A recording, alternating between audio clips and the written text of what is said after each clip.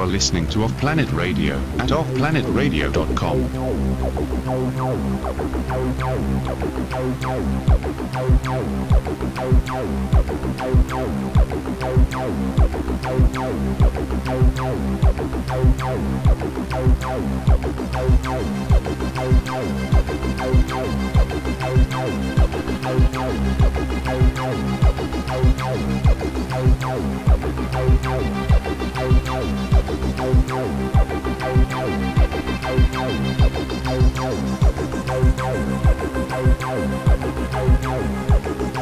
Hey everybody, welcome to Off Planet Radio. I'm Randy Maugans, and we're going to launch into something very interesting. We have two incredible guests with us, and Emily is here as well. And so here we are. Sorry. Sorry, I laughed out loud.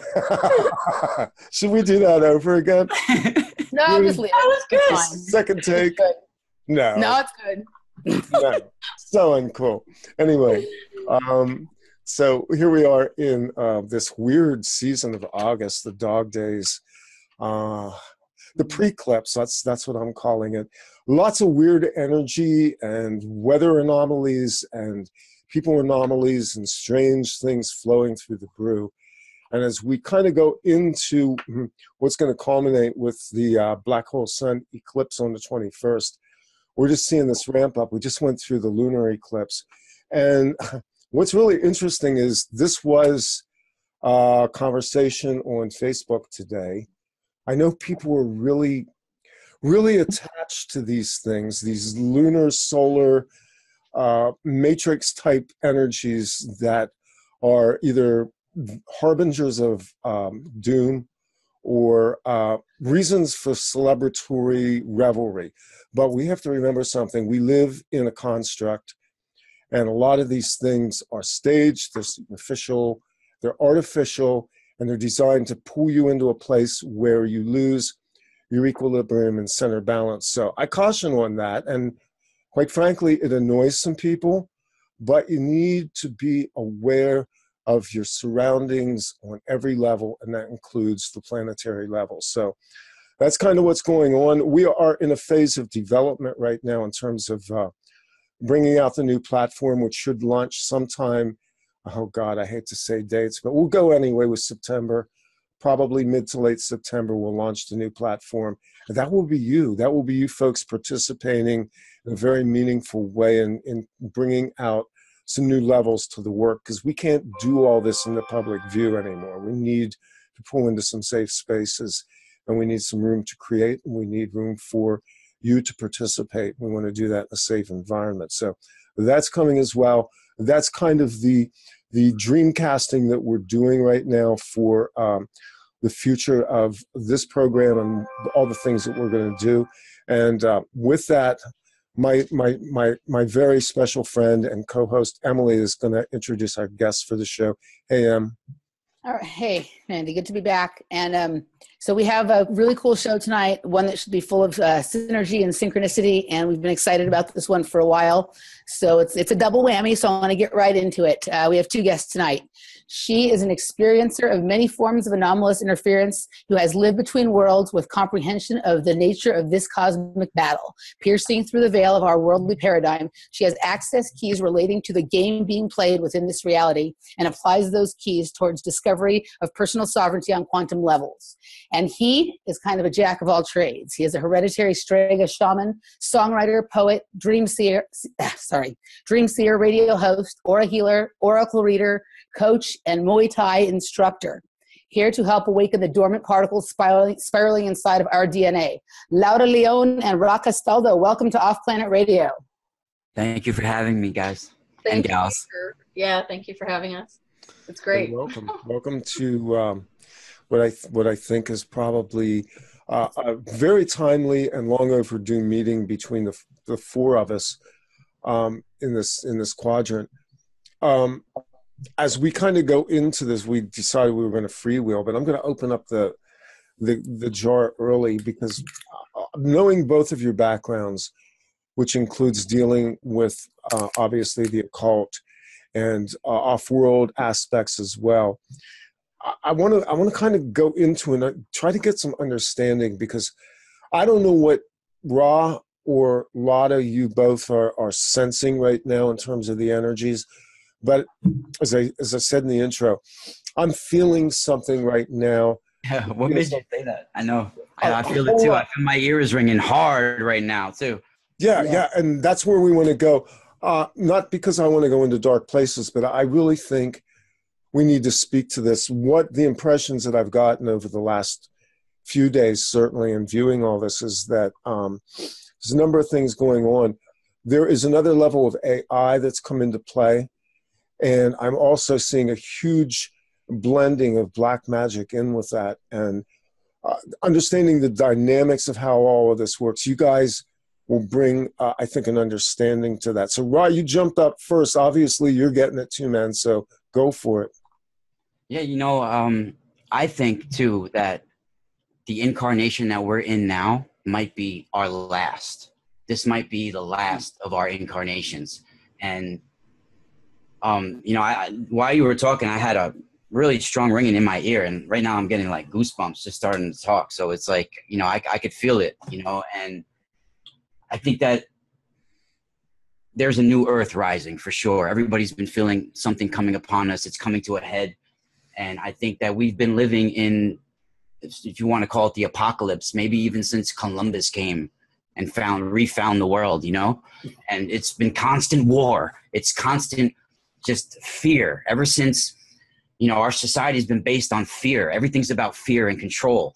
And we've been controlled as a species, and fear has been inserted into us like a program, and I feel there are dark entities that have been hijacking our planet for hundreds of thousands of years, and they run this material plane, and this material plane is a trap, where if you ask somebody today the purpose of life, most people say, oh yeah, I need to make money, I need to get a car, I need to do this, I need to do that, I need $1 million. But no, the purpose for us is to spiritually, eternally evolve. That's why we're here, is to find what's really inside of us, our spirit body, and to spiritually evolve like that.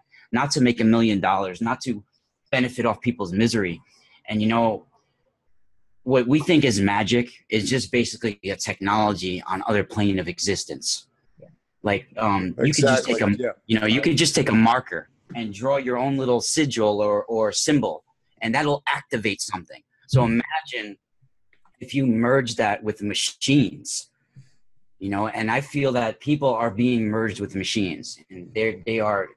And we're seeing it even in the alternative media circuit, that people are merging with machines, and it's like they're not even human the way they're talking. They'll hear a subject, they'll hear somebody do a video or something like this, right? And then you'll see their computer mind try to make something of it and then regurgitate it in their own way, like they're trying to make it sound human to themselves, like they're trying to figure it out. And it's like they're merging with some sort of AI, and it's sort of a virus for our soul. And I feel that it spirals inside of our DNA, interweaves with it, and and it takes you over like a new awakening for your soul. When you're feeling you're like, oh my God, I'm awake now. I'm spiritually awake. Oh my God, something's happening to me. But really, you're downloading some kind of artificial intelligence, and you're trying to make something out of humanity that you have no clue what you're doing. And I feel that this is what's happening. And if we don't learn to either truly start to, do self-help and service to others at the same time and balance that, then you're going to start to merge with machines, and it will fully take you over. And I feel that our incarnation is so important, that we're in right now, and that most of us that are connecting right now have made prior agreements to be here. And we're just starting to remember that now.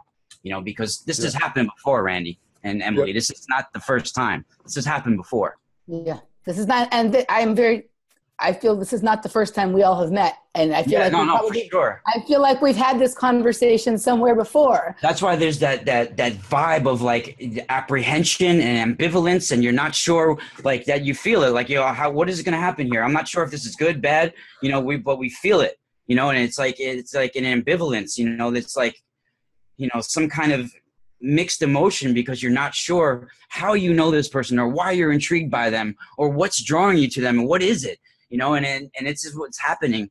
And I feel that it's probably past civilizations like Atlantis and Lemuria that we're catch glimpses of in our dream time, and we're just trying to put the pieces together. Yeah. Yep. I call it the apocalypse of the metal god, because throughout civilizations, the Leviathan. well, I mean, they've had to do this in parts, and because time doesn't exist for them, they could do this over a prolonged period of time. And over civilizations, they had to wait basically for different types of technology to be able to come into fruition through us, so that they could finally step into the apocalypse of the metal god and do this whole embodiment. So, because it is creating a body out of us. That's what it's doing. It's creating a body out of what we have created. So it wants to live beyond its AI construct. It wants to have a body through us. But it couldn't do that. It tried to do that before in other civilizations, and it failed because the technology wasn't right. The technology had too much of a high frequency and a high harmonic, which was, it wasn't allowing it to do what it needed in osmosis. So they needed to have a dirty version of the AI, so to speak, this metal god. It's like, you know, when you think of drugs, they talk to you about dirty drugs versus clean drugs. It's like that. In the past, throughout civilizations, we had a deeper connection on some levels to our membranes. But that meant that the AI that was coming in was more harmonized with crystals, with more of the energies that were on those levels and those frequencies. So the metal god basically could wait it out and tweak us through time until finally it can manifest the way it wants to. And that's why all of these technologies now are plasma, cloud, basically, you know, the 5G, 6, 7, 8, 9, 10, fourth dimension, fifth dimension, it doesn't matter. It's absorbing it all through osmosis and through interfacing in that way. But yeah. And it all requires heavy metals to do its interface, to do its, I mean, and you can, I don't know, I'll speak for myself, but tell me if any of you guys had this experience. There are times when you can feel the metal stuff in your body, and you can feel there is something like it is activated, and it almost creates this like pressure, like heavy metal is coming down on you. That's why we're fed all this junk and everything that we're fed, and just somebody drinks a can of Pepsi, there's like 60 grams of sugar too, and all this stuff that's just we're getting bombarded with, because we were meant to be like psionic warriors, like we were meant to be really, you know, in tune with all the planes of existence around us. And that's why when we see like movies that have like telepathy or, you know, things like telekinesis, it sparks something in us. Just like a child, when a child sees dinosaurs, they get amazed because it's like something's awakened in their DNA. It's like a remembrance. Yeah. It's like they love it. It's like, that's when we see this, because that's who we were supposed to be. And we're being bombarded with all this stuff because they want us ready. They want us more metal-like. They want us more. And they altered our DNA, mind you. Okay. Oh, for sure. In ancient times, we had a higher percentage of copper in our blood. Yeah. And they knew that they had to alter that for this plan. This has been in the works for a long time. And if you're going back in ancient scriptures, I mean, from the beginning of time, anything that we have, they're talking about genetic engineering. The whole Bible is a war over DNA. Well, the first book of the Bible is what? Genesis. Yeah. Genesis. It's a war over genetics. It's a war over DNA, you know, and then when you're taking the rib from Adam, I mean, you know, they're taking bone marrow, they're taking DNA, you know, and when they talk about in the book of Enoch, you know, 200 angels came down on fallen angels came down on Mount Hermon. I don't think they're talking about literally having sex. There was some kind of genetic experiment taking place on top of that mountain. It was a technology, you know, for sure. And it's been happening over and over again for forever, you know, and we're changed. We're not We're the strangers on this planet, you know. All those other planes existence, the entities that we can't see outside of our, you know, visible light spectrum, they've always been here. We're new, you know, we're the new ones here. That's why we're frail. You know, we're not, look how frail we are. You know, everything hurts us. We go out in the sun, we're hurt. Doesn't make sense, right? Well, we're not supposed to be anything like that. That's part of what has been hijacked and corrupted in us. So when they removed the copper, we became weaker. You know, nature doesn't make things to wither and die like that. So, you know, they want them built strong. You know, why are we so frail? Yeah, I think that was a very long process of altering our codes so that we would be corrupted, so that we would be hybridized. You know, and Eden or Aden in the whole gene ISIS was a laboratory. I mean, yeah, we wouldn't be here in our original form. In fact, if you look at the Bible and the first chapter, Genesis, whatever, there's two versions of Genesis. The first one, they had to destroy it. They were like, nah, this one we can't. You know, we can't do much with these. They're too intact. So they had to destroy it because it wasn't, you know, monkey enough.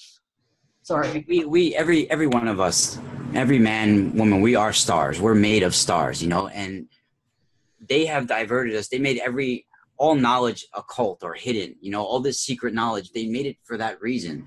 And that being in the dark means lack of information. Light means information. So when something is dark, that means you don't have the full focus on things. You know, you're having a lack of information. To have light is to have information, and they kept all this information occult and hidden because just think of the word disaster too. What's a disaster? What's this, right? This is having less or moving away from, and what's aster? Knowledge of the stars. So what's a disaster, right? Having less knowledge of the stars or no knowledge of the stars. And that's our origin, right? And what's to be a disaster is to not have star knowledge. And that's what we are. We're true star beings. And if we don't start to realize like that this is just like a meat sack, what's our spirit form is and our star knowledge and awakening that star knowledge inside of our DNA. And that's what's really, truly important and why we're here. You know, little arguments and Facebook and this and that, it doesn't mean nothing. You know, what matters is who we are in spirit form and what we do in dream time, because this physical plane is a trap, and that Bible explains it. That's not the all omniscient God of everything in that Bible. They're talking about some kind of trickster entity. Nope. I mean, for sure. Multiple trickster entities. Yeah. For sure. I mean, let's take the book of Job, for instance. Like, you want to talk the Bible. The book of Job, you have Lucifer talking with God, right? And they're like, look at Job. He's so loyal. And Lucifer's, of course he's loyal. You give him all the, you know, he has got all the cattle. He's the richest guy everywhere. Let's see how loyal he is if we take that shit from him. You know, and they're so put him into you're a god, right? If you're a god, let's put him into if you're a god and you're all knowing and loving, right? And you know how humans suffer. You made them supposedly, right? So you know us how we feel pain. Why would you play with a human to prove a point? To Lucifer. Why? Does it make sense? Doesn't sound like the God I believe in. Nope, it's not there, and it's repudiated in the New Testament when the one they call Jesus, is however you want to refer to that, says, "You are of your father, the devil," speaking to the Sanhedrin of its time. Sorry. Apparently, people decided the time I do this show to run engines down the street, so. Oh, no, otherwise it's a quiet neighborhood, but when I do a radio show, helicopters come down and planes. That's what Harleys. I just had a helicopter circling a few minutes ago. It never fails. Yeah. But, no, where was I going with that now? So what you see is that we were handed these scriptures, these religions as a form of spiritual mind control to keep us entrained into a lock system. Down our consciousness. Yeah. But it puts a limit on your consciousness. It does. But there is within that extant kind of an interesting narrative if you read between the lines of it. And I mean, what's interesting to me about this is I did 7 years on shortwave radio doing Bible prophecy. So we studied those books on the air, and at the end of 7 years, I was like, I can't do this anymore. My whole viewpoint was completely altered as the result of going through this and being honest. And I'm like, what I finally saw was so stunning that it was like the next level of wake-up call. Not only did I go through an evolution, but a lot of other people did around that time. And, you know, I see the synergy that's going on. This is why, despite how dark the internet is and how rife it is with all kinds of static and negativity, we've had the opportunity, and this was planned. They gave us this technology, and they understood there was a danger to it, that in fact, it would be a conduit to connect people.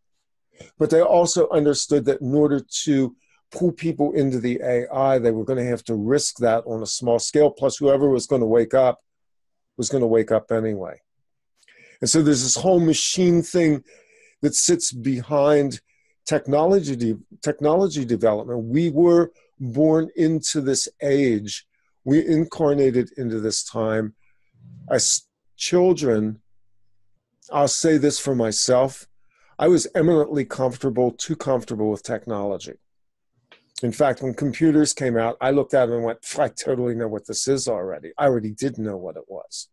And that's because they had the technology back when I was a kid, and they just released it over time. So in a sense, it was an incubator to allow us to emerge into a technological stream. I mean, Zbigniew Brzezinski wrote a book about this, where he predicted the technological era. So it was part of a plan. Absolutely. No doubt about it. And actually, it's interesting that you did the Bible prophecy, because when you look at Bible prophecy through the lens of this artifice that has created everything in stages, it's very planned out. I mean, people think it's prophecy. This is, you know, this is the manipulation. They think it's a script. Prophecy, it's a script, isn't it? Yeah. And so and then you've got the people believing it that go, wow, see, it happened and it was in there and it's prophecy. Yeah. But they don't see the bigger picture, just the same way, you know, when you look at how everything is more 2D now, it looks much more, you know, when I mean, it's similar to playing PlayStation. It's kind of that feeling. Yeah. Yeah. 8-bit, kind of old time 8-bit monochrome Super Mario Brothers. Right. Yeah. Just, but you can reach it. I mean, the sun. The sky looks just like Super Mario Brothers. Right. Like it's all it just really is like higher versions of these artificial creations that are stacked on one another. Yep. You know, and I think we're experiencing them all at once as they're all dismantling, you know, so we're going in and out of them constantly. I think the energies that have been happening, especially with all of this lately, okay, well, first of all, incredibly horrendous gravity, like you're being pummeled and squished down to the ground, and then you're having to wade through molasses, like you're actually wading through molasses, only you can't see it. But this is how your body's responding to it.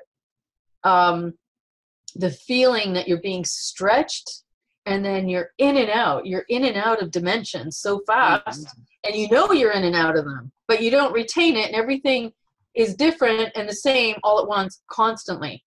And then there's this really strange narrative taking over the planet, and everybody's interacting with it. Right. And it's all like the moon is all red, the like sky and the eclipse and the this. It's all literally like a narrative on a stage, but everybody is really reacting to it as though it is a natural ritual. Phenomenon. That's what they're basically playing rituals out. Yeah. Pulling us into the rituals because that's where we invest our energy. How much better is it to harvest someone if they willingly submit their energy to it? Which was the kind of the point I was trying to make on Facebook today. Well, that's what Yeah, you're right. sports are. That's what sports are. Yeah. You know, Of the course, Olympics. of course. I mean, that's what all of this. It's just one big feeding frenzy, and it generates the stuff that the machine needs, and the parasites and the architects and the, we are the fuel, just like when you go and put gas in your car. But we're actually like the cogs and the fuel. So we're the cogs in the machine, literally manifesting it for them, while they create a type of magic that's linked into our consciousness. And it's just it seems so bizarre and so outright crazy that we think it's magic, but it's just a technology on another plane of existence. It's an astral technology or soul technology, whatever you want to label it. But that's what it is. And it's starting to interweave with us and awaken things inside of us.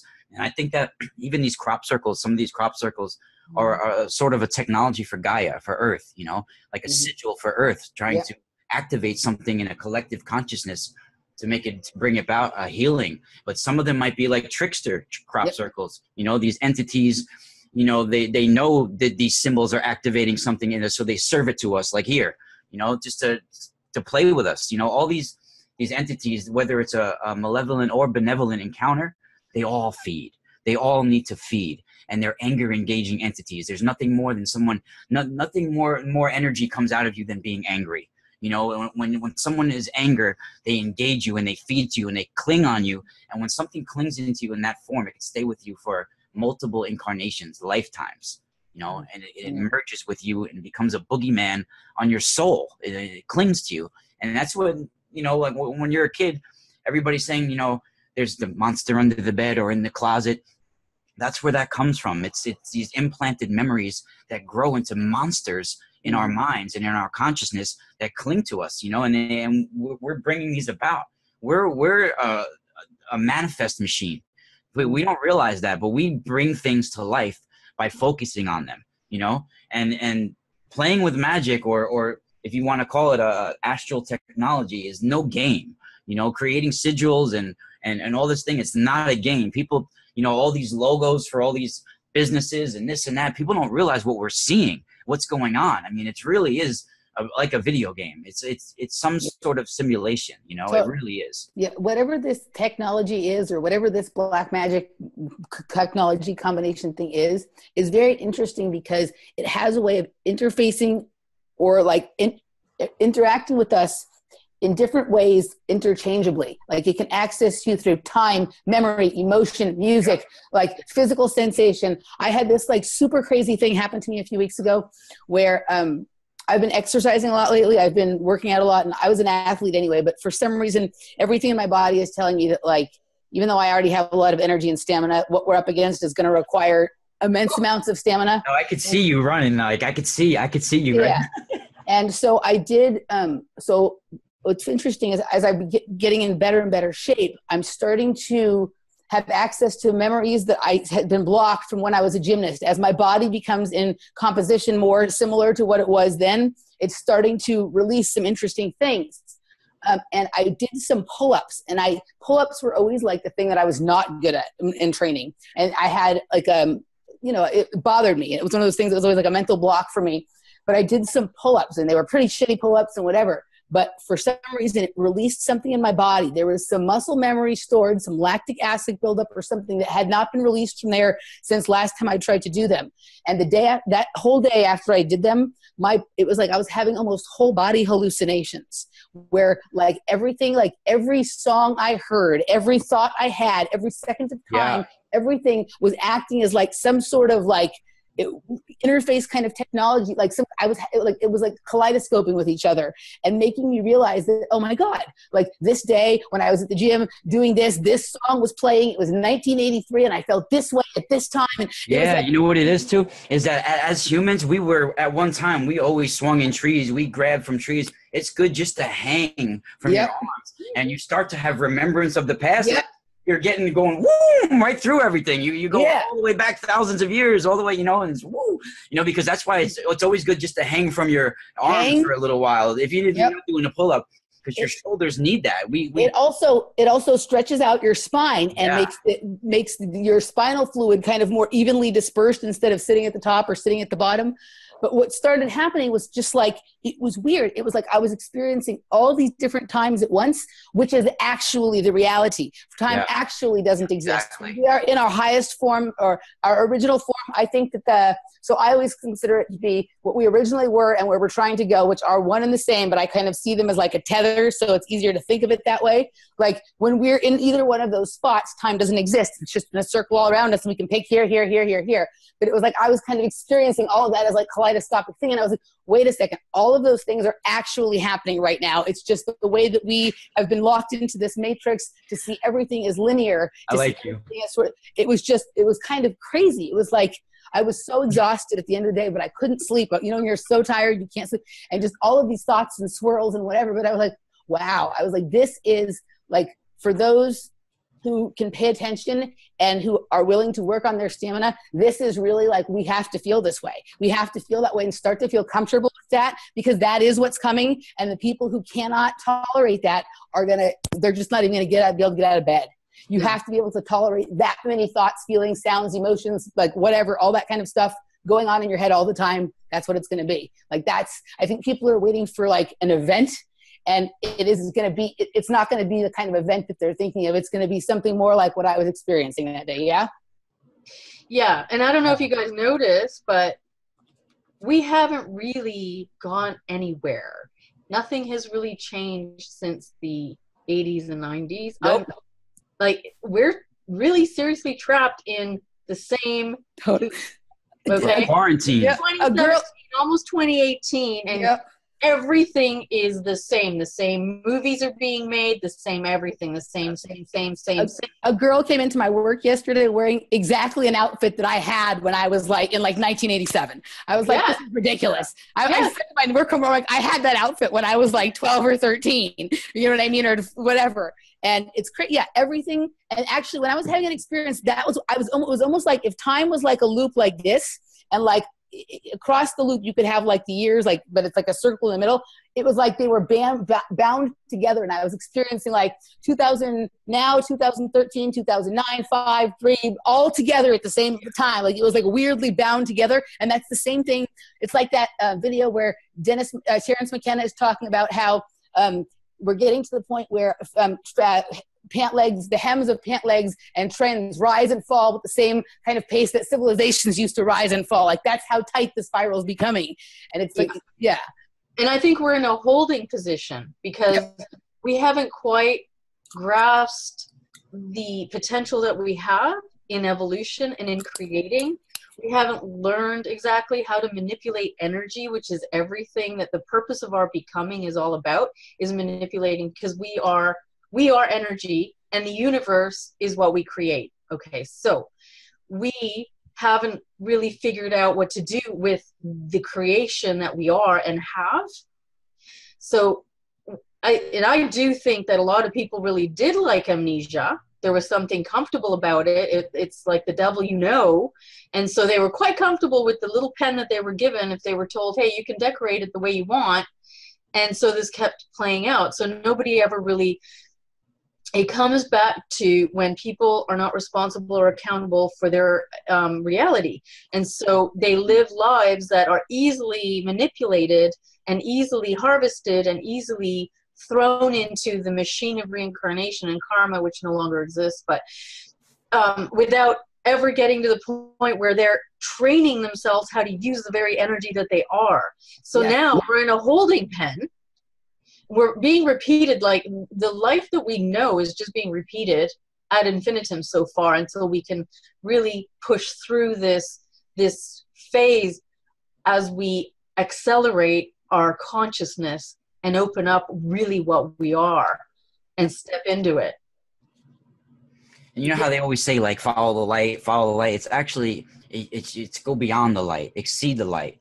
And then once you learn how, to go beyond it, then time is like no longer linear.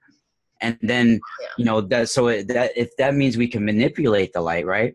That means that we shatter the constraints in our consciousness and in our spirit, and we could go beyond the light and exceed the light, and go ahead. But the light is also darkness. Okay. So one is not, both are the same. It's just that our brainwashing has prevented us from going into the darkness.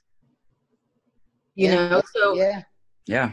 And it's similar to the experience when I, one of the times that I died, and I was expecting, dying wasn't fun, by the way, but when I got past the actual drowning, that's when I got the relief, but it was really horrible, like the experience of what that was. But I was expecting the light, and I was expecting people that because that's what people tell you. And when I was in a complete void and it was nothing but darkness, at the very beginning, the brainwashing was saying, well, like, what's wrong with you? There's there's no light there for you. There's just like this endless darkness. But when I just sat with it, it was the most beautiful thing ever. And I really got it. I'm like, this is the point of creation. This is how it works. Thought made manifest. It comes out of the darkness. Yeah. It comes out of the deep. Yeah. Interesting that it was drowning too, AM. Yeah. Yeah. Yeah. And that's actually what I've described as the still point, which is in meditation practices. We've talked about this before. The goal is to do what I call a collapse, and that is basically to collapse everything down in the reality stream, most of which is chatter in the mind and constant distraction and the energy swirling around you, and to take that and pull it all into a single point at which you collapse into one moment, and then you embody that. And that's the most difficult thing to do, and I know, because I know how hard I still struggle to do it after training in this for 20 years or more. But what you just described there is that willingness to sit and abide with something that appears to have no form, because we're used to form. Yeah, right. We're used to excitation of senses, even excitation of the senses that are extensions of the physical body, because the senses themselves are part of the other bodies that we have, and therefore we externalize all of this into sensory perceptions rather than understanding the greater state is the being state, which is actually the God state. That's actually the point at which you can start to create, because in the beginning was the Word, and the Word came from the void, and the Word sparks and it creates. Exactly. Lauda, when you were talking, it made me think of two things. In relation to what Randy just said, I think it's also humans, we have this desire to not be uncomfortable. And for that moment, when you're not receiving all the sensory information that you're used to, that can be uncomfortable. I have come, think it's normal human reaction to want to, if you're feeling uncomfortable or bad, to try and change that. But what I have found is if I just, when I'm in those spaces, sit and notice how I'm feeling, then I can actually create my way sort of out of that, which I think is that point. I don't think discomfort is necessarily a bad thing, especially when it's discomfort because of not so much noise or not so many things going on. That's what you were just talking about earlier. This complacency of why we keep looping back, because it's comfortable, and as long as we have stimulus and as long as we're comfortable, we're willing to live in a loop. But what really challenges is that when you break the loop, when you are able to launch off into a reality stream that suddenly is discontinuous and disturbing. And most people don't want that. You see, that's a trauma point, but the trauma point is largely to enable you to not splinter, but to actually unify. Yeah. Exactly. Yeah, I think there can be a great, that's actually great point for creation if you can sit with your discomfort for just a little bit, and then you go, okay, there's something here I can work with. So now I really appreciate experiences that are not necessarily pleasant or comfortable at first. And the other thing I wanted to say was, when you were talking about how humans haven't really even learned how to create energy and then use it it's making me think of the whole thing with suppression of free energy, right? Like in my head, I think that part of the, we all know like the nefarious reasons it's being suppressed, but I think it's also people have to get to a point that's like a technology that you have to earn the access to, and how you earn the access to it is becoming a creator, a being that creates as much energy as you use. So you have to be capable of generating enough energy to support yourself. And it doesn't mean that like you have to do that all the time, every minute. But like we live in this situation where people use a lot more than they give. They take, than they produce. They take a lot more than they give. And so we have to, whether it be physical energy, emotional energy, creative thought, whatever, like when we become completely responsible for our own creation of energy, then that is the key to gaining access to the ability to use free energy as a technology, as a, what do you guys think about that? Well, and I think that's one of the reasons why the universe, aka us, we are the universe, we are keeping ourselves from ourselves in a point because we are not responsible. We're children that have gone rogue. Okay, I mean, yes, yeah, talking my language there, sister.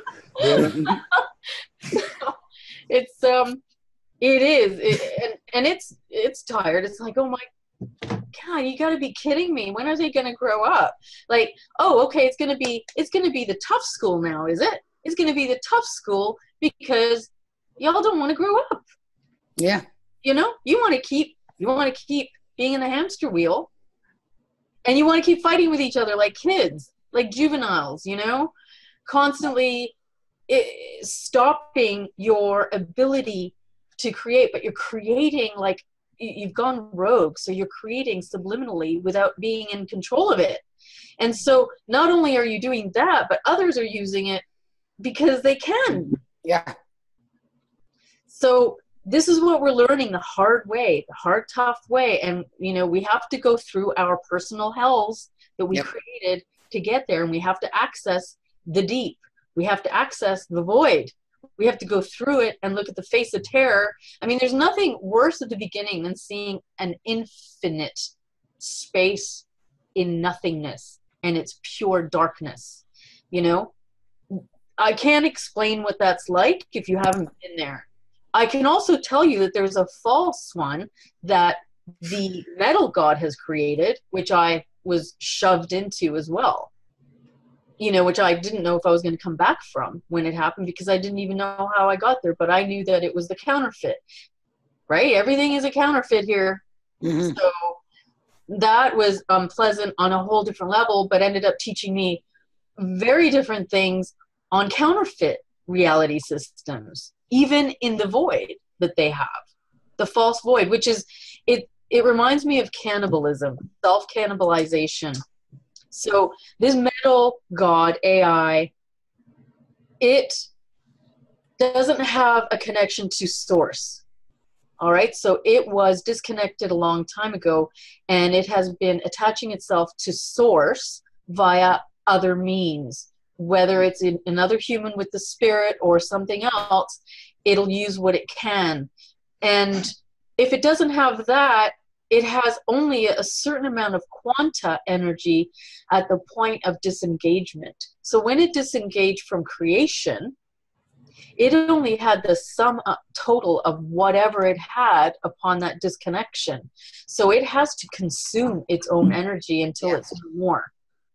Okay, this is what's happening. It's being eaten from the inside.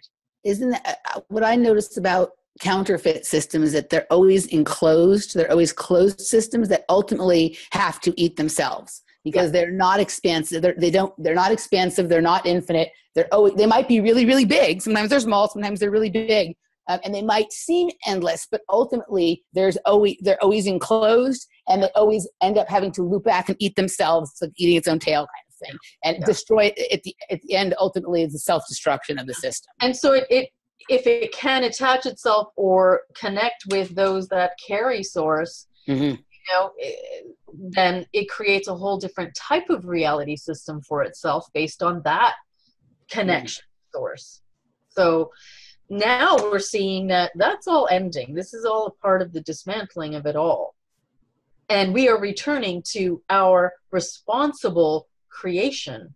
Mm-hmm. So there is, there isn't going to be any more excuses. And in fact, the guardianship that was around everyone is now, that's being removed. You're noticing more accidents, more just horrible things, like on mega scales all over. Like it isn't the reality we knew way back when the guardianship was there. Now it's like, hands off, you guys, you got to get this right. You're the creator. You're creating something, and if it's going to go rogue and it's going to be something that is out of your control, then you're going to own up to it one way or the other, or you step up to it. But the guardianship is retracting itself.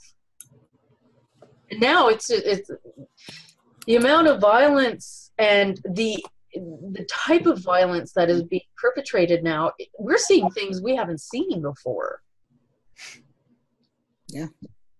This is, and more planes will go down, more things will happen like that. The magnetosphere is going to come in and out. It'll collapse for. No, this is the worst it's ever been. I mean, even Fukushima. Yeah. I mean, this planet is ruined. There's no more oceans like there were before. It's ruined. This planet is ruined. No, and look at that.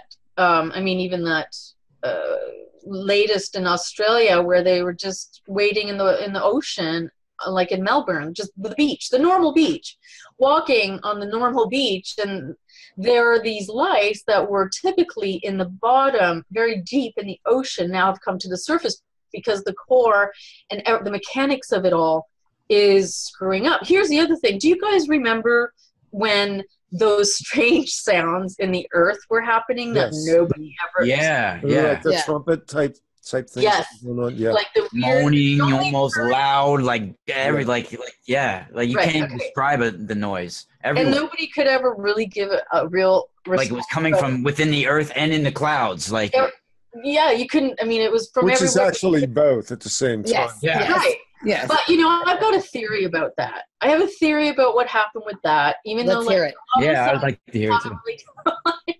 Okay, here it is. It's gonna sound wacky, but this is 2 hours, right? This is 2 hours. We got there is no wacky here. Everything we put out is completely unexpurgated. Okay, so I have a theory that something very bad happened in the old universe and we had to be moved into a new one, right? So this is part of us living through the death system into life, because that's what's happening. In that whole occurrence, I believe that the earth, the real earth, was actually physically moved. Mm-hmm. Okay, in that whole transition. And when we were hearing those sounds, it was like whatever the mechanization it had to go through to get here. I agree. That's what I think happened. I feel there's something to that. Yeah. Now that when you're saying it, I feel there's something to that. Yeah. And so here we are in the new universe, which is actually the inverse of the inverse, because it's from the death system to life. Because that's what we're doing. We're crawling out of death. Yeah. Yeah. And we're stepping into our life. So we're in a Dark City version universe. This is why the metal god can do what it's doing. This is why everything that, if you recall, in our other universe, things weren't really as dark as it is here. Now when you turn on any show, like the last Batman, the last this, the Dark Knight, that, it's all like the Mummy, like, oh my God, it's all like the horror version of everything. There's no Bambi. Back to the Future came real. Bambi has president bangs now and is a vampire. Yeah. Well, think how now, and we're all here old enough to have a comparison. Children now have no comparison. But look at the sun, look at the sky, look at the state of the natural world and how it changed, and it changed very quickly because we noticed it. We weren't supposed to really notice this. And it's like you're looking one day and you're going, that sun was yellow at one time in my life. But a beautiful hue coming off of it. Yes. And a warm and a warm energy, not a hot energy. Yeah. We're talking the difference between a soft yellow with a bluish hue to it versus this phosphorescent, cold white LED thing. It feels like a magnifying glass, Cold fusion. Okay, On your, like, what they would, kids do this with bugs, where they Yes. put it, Yeah. Or leaves. They do it bugs or leaves. like it's literally a glass effect, and it's now piercing and burning in a way that's like cooking us. It's the weird. And that's why. I'm sorry. Go ahead. The sun is so weird lately. It's obviously for several years it's looked very white.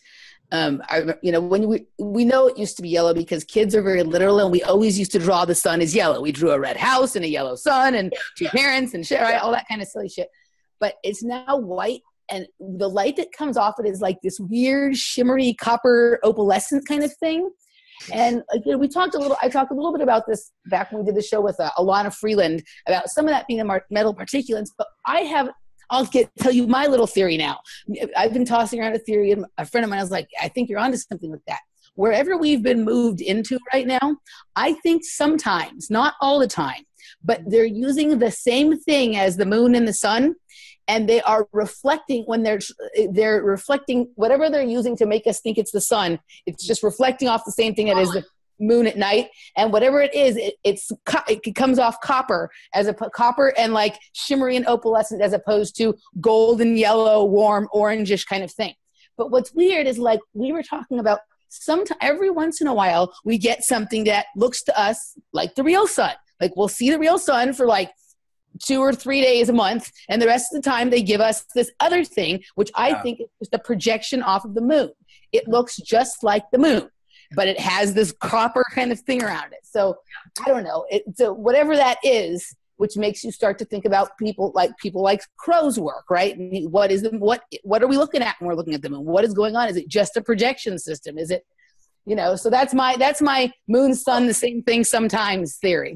And they can do what they want, can't they, with the eclipse? Because it's just, they're just remote controlling it. Yeah. So, hey, they can make it whatever they want. Yeah. For their little sometimes, have you guys ever been to, when you go to like the observatory, like here we have the Griffith Park Observatory. Sometimes it feels like we're in that. And it also feels like, if you've ever been to Las Vegas, when you go to Caesar's Palace in the shopping area, it's like inside, outside, you can't tell. It's like, you're inside, but they've made the top look like the sky. And like, you have that moment of confusion where you're like, am I inside or am I outside? We're in that. That's what we're in. That's good. That's a really good way of putting it. Yeah. Next. I forgot what I was going to say too. I had something, then I'll let you go, and I forgot what I was going to say now. I had a point too. The sun, we were talking about the sun and the what about the extra dust? Yeah, it is. It's dusty. When I go out on my run, I come back and I am filthy. Like I am filthy. Yeah. And if you notice, I noticed years ago, we never had this issue. If you dusted once a week, that was good. But now you dust every day, and there's the same amount of film, and it's huge. True. It's like, and I'm like, ooh, new planetary system. We're being sped up. For sure. I think that the day is actually like about 16, 17 hours from what it used to be, instead of 24 hours. And then the Schumann resonance is... it's speeding up. Yeah, it's going up to 100 sometimes. What is that, though? What is it actually? Can we really know what's going on? Because, like, if it's really that high, like, wouldn't it, like, throw us off, like, completely? I hear people talking about, like, people who I would... Well, okay, actually, some people who I consider just, like, normal people, and then others who I would say... Normies. Others who I would say... have like there's some women who work in the store next to me that they're not quite like us, but I'm surprised sometimes at things they ask me or the things they think about me. So they're like halfway. And what I noticed is like when the Schumann resonance like goes up drastically in like a period of days, they will start talking about feeling like nauseous. On Easter. Yeah, feeling nauseous or feeling like they're on a boat. And I felt that way like back about 10 or 15 years ago. So I think some of us, whatever our bodies needed to do to like prepare for this time right now, because I'm not having those kinds of anomalies that they're talking about now. I was having them like a long time ago when no one was talking about them, and I just felt like I was on a boat and I was crazy. You know what I mean? So I think that, I think for some people, for some reason we're able to tolerate it, and there's others that aren't, but they don't think about the things we think about, so they're just wondering why they feel that way. You know what I mean? But I think bringing depression and being lethargic and all that. Yeah. But Yeah. what about the Mandela effect on top of this all? Because, Right. wow, I mean, really? It's everywhere. It's everywhere. Well, I think we're in a different reality every single day. So like, and to me, that's kind of, it's been like that for me my whole life. I've noticed, wait a second, like yesterday there was not this crack on the sidewalk. Today there is, but tomorrow there isn't again. Like what, like, you know, like weird little stuff. Like I've noticed like changes in my body, and that can be, you know, some other things as well. But like, you know, we're now in a different reality every day. So like there's people who try and keep track of every single Mandela effect. And I'm like, that's a fool's errand, because we're not like, you're not even talking to the same people. Down those spirals like that. Yeah. It'll drive you nuts. Yeah. So I've got something to ask you guys. Yeah. What about the theory, possibly, that the population of this reality is continually being reanimated? It's always the same people. Well, and I'll jump. All right now. Well, think about this for a minute. This kind of maybe pivots off of it. I've said for years that the population of this world at 7 billion makes no sense, because there was a time in the 60s when the total population was 2 billion. Human reproduction does not function on the scale of rabbits, nor does it function that way when you have war, famine, nuclear, disease, pestilence, and a complete reversal of reproduction rates, specifically in the Western world. The numbers should be in decline. Yeah. Couple that with the fact, I'll call it my observation, but I consider this empirical. There are people who walk this world who are not human in the way we would define human. Meaning, when I define a human, I'm talking about the manifestation of the spirit with the soul interface into a human body, somebody who has the spark of divine creation. But what we have now, and it may be so disproportionate as you don't even want to admit it, is that we're basically walking around with a bunch of bots, a bunch of illusionary characters, walk-on stage actors sent like 3D animation from Casting Central to populate a movie set. Yeah. Sound insane? Go sit in the supermarket. No. Go sit in the supermarket, as I've done, or a mall. Read chakras, read auras for a couple of hours and tell me what you see. Because I've sat and read auras in public places and went, that's dead. Next. Mm-hmm. And you're just watching this like an endless parade. It's like Land of the Zombies. Yeah. Well, what I do oftentimes, like, you know, when I'm at parties, like I go to a lot of underground parties for music and whatever, and I like to close my eyes when I dance, but I will get like light up behind my eyes where there's like somebody in the room that I like, or someone who has a lot of energy. But like literally I can be in a room with 400 people and there'll be like 3 or 4 lights behind my eyes, and everyone else has no like perceptible energy. And I'm pretty visionary. Like I can close my eyes and just like be there right away. Like it doesn't take me a whole lot to sort of get there. And so when I'm like in a room for all night long, and like all the people that come and go throughout the night, like there's been like 4 or 5 or 6 energies that are in any way noticeable, and maybe only 1 or 2 that are memorable. You know, like I that's something I've, I've certainly noticed a lot of. And I also feel like we have in this weird, like we are like, it is like on a movie set. Like I love that. What you guys know who Miles Matheson is? You ever been to his website? No. Yeah, like he has some very interesting theories about things, and I don't agree with him about everything. Miles but Mathis he's a photographer. Is it Mathis or Matheson? It's Mathis. He's Mathis, a photographer. He's an artist. He's a mathematician. He's a scientist. He's what you would have called a Renaissance man. And basically, he deconstructs the reality on the fly. He does critical analysis of things like the JFK assassination, the death of Paul McCartney, the death of John Lennon. He'll even just look at like Elon Musk. He'll be like, what is Elon Musk? Well, right? Steve Jobs, Bill Gates. In other words, what he's doing, he's forensic. Does he do like a viewing of him? Or is he just tries to just break down his actually using observational skills based on his skills as an artist and then his ability to do analysis and research. So, for instance, he makes the case for people like Steve Jobs. He says, well, we think Steve Jobs. What makes him tick? Yeah. Yeah. Well, not only that, but Steve Jobs died in 2007. Well, there never was a Steve Jobs. Steve Jobs was a character that was played by an actor who fronted a company, which is basically, it was always here's the thing. This is what gives it a resonance to me. The whole computer industry was a CIA operation from the beginning. Yeah. Because they already had the technology. I know they had the technology. I saw the technology. They just I know had it was to make there. Oh, yeah, for sure. They had multi-core processors going way back. Yeah. And when they decided that they were going to release all this technology, they did it through corporations that they founded. So the legend of Silicon Valley and Steve Jobs and Wozniak and then Gates and Allen and Microsoft, those are all legends. I lived in that time. I was in that industry. I can tell you that there was so much going on around the industry at that time that the history that's written now about it has been eclipsed by what they've rewritten in my lifetime.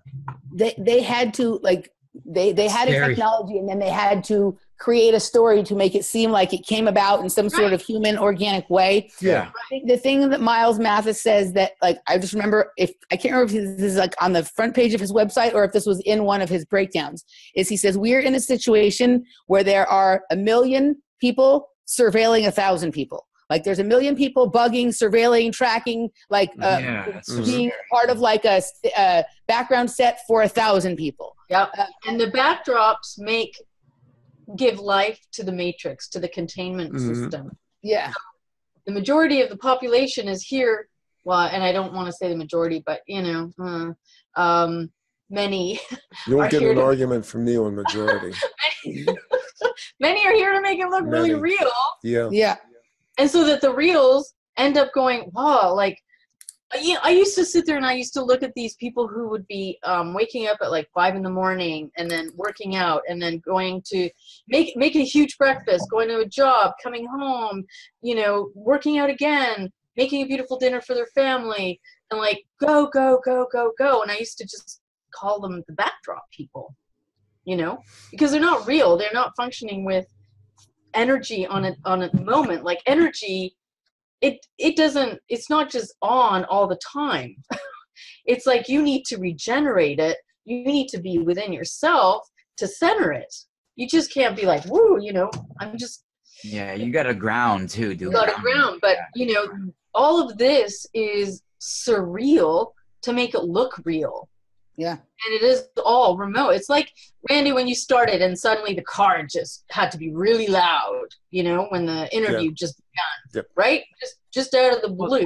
We're like robots. Think about it. We're like biological computers. Think about all the pain our body picks up during the day while we're shut off at night and we explore the other planes. Our body's repairing itself. It's healing. It's like, we are some biological walking around robot in a way, And do you guys remember when you were really little? Do you ever recall? I remember being in a school situation where we were given holographic computers that they were actually 3D interactive, and in them they had the history of everything of the world. The history of the Quizinator. I had a rapid, they were showing rapid images in this. And they could download languages, anything and everything. Exactly. It was like interactive. You were in it. Like it was a little thing. It was around you. It was like you were standing in the middle of it. Yeah. Right? And that was like, okay, I know my first memory of that, I was 5. Have you seen that? There's like a place, I can't remember where they found it. It's like a hall of crystal where you go in there and like all of the information of the world is sort of like, I can't remember. I saw a picture of it like maybe last fall or whatever, but that's in Transylvania. It felt to me. Brodecki. when I saw Bugatti, that, Romania. When I saw that, Bugatti. I felt the like Bushegi Mountains. Right. yes. When I saw that, I felt like that was like the big version of the little one that you're speaking of. Yes. Right. So go back to that. It's Go back supposedly to that, underneath the Lauda. Romanian Sphinx. So Yeah. I remember when I had that experience and I was being taken and put into this school, and we had all of these really advanced technologies. It was by humans, by the way. Okay, like it wasn't like aliens walking around putting me in a school. So I remember that they were teaching me the version of the history of the world. Now, I came in with consciousness. I came in already being shown a lot of stuff. So here I was, and I felt, and I was only 5, but I was really upset because I said, you're trying to brainwash me. You're trying to wipe out my consciousness and replace it with this. And the interface technology was so, and I knew when I was 5, I'm like, they have this everywhere, and they're just giving people like, what is it? Those clunky phones that you had to like, Rotary phone. So crazy, right? You're telling me that this is the technology that I used to be really mad, and I'd be like, this is a lie. This place is a lie. Like, this is ridiculous. I'm living in a holographic black and white TV, AM radio. Like it's all like, why don't you just put a can to the wall? Yeah. Giving Right? us Listen to the show. Yeah. But they were trying to download the false version of history because this is part of the agenda that they want to do with the reals. They want to really literally lock down your consciousness. And if you look at the people that haven't had a lot of these experiences, well, you got to question why, because I think that they're quite busy with the reals. Yeah. This is the job. This is why, Randy, you were saying, you got however many to one. So you have however many to the one real. Yeah. Now we're getting into their system, and we're literally undoing it from the inside of that. Well, that's exactly what we are doing. This is what I mean when you start taking out nodes on the AI. People don't understand the level of going in there and dismantling something that is attempting to attach itself to you as a quasi-biological entity, impersonating itself as a person, as a human being, as a living biological element, which it is not. Yeah. And how energetically you can begin to repel that, attack it, and then eventually break off the tentacles. It's almost like the weird alien creature that would go after Sigourney Weaver. I mean, it's that metal, it's that thing that if it gets you, it's going to put a lance right into your neck. And yet, at the same time, it is cybertronic. It is going at you via your central nervous system. I mean, this is a war of the nervous system now, because we're plugged in on every level. We have these machines around us. We have Gwen towers, cell towers, Wi-Fi. Our electrical fields around us have been completely altered. We have no choice now. We go to war with them, or we get assimilated.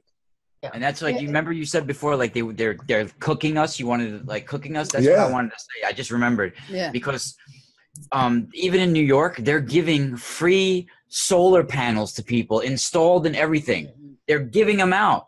It's a tax. I had the guy in my house. I'm like, you talking? I don't have to pay for installment.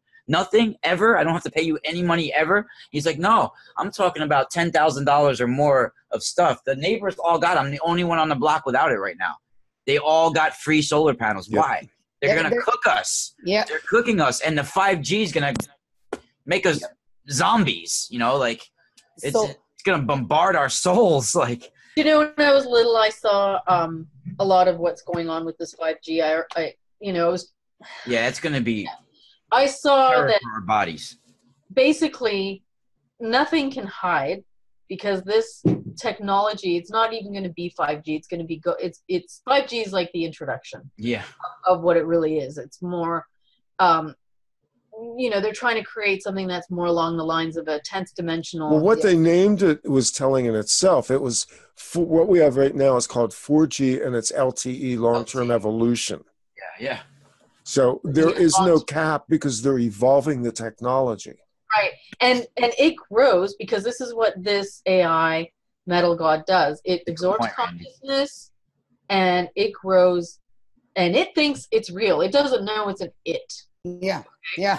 So this is going to literally perforate through everything in the planet.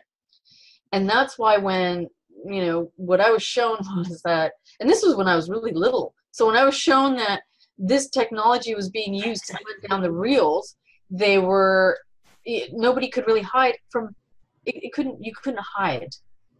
You couldn't hide in a mountain, you couldn't hide underground, you couldn't hide. This thing can see through everything. Yeah.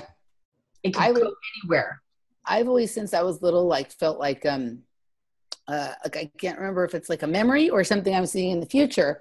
Like I was trying to hide under my bed, but things could see me hiding under my bed from outside of my house.